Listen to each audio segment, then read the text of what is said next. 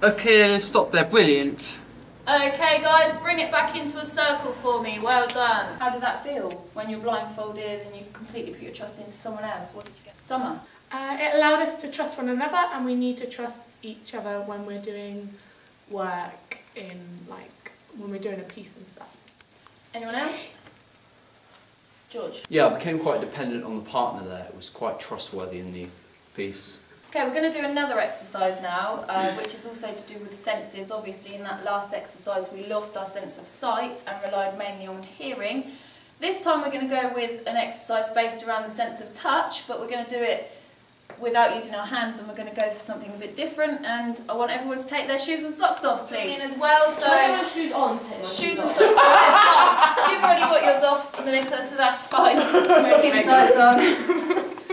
They're quite thin anyway, so yeah.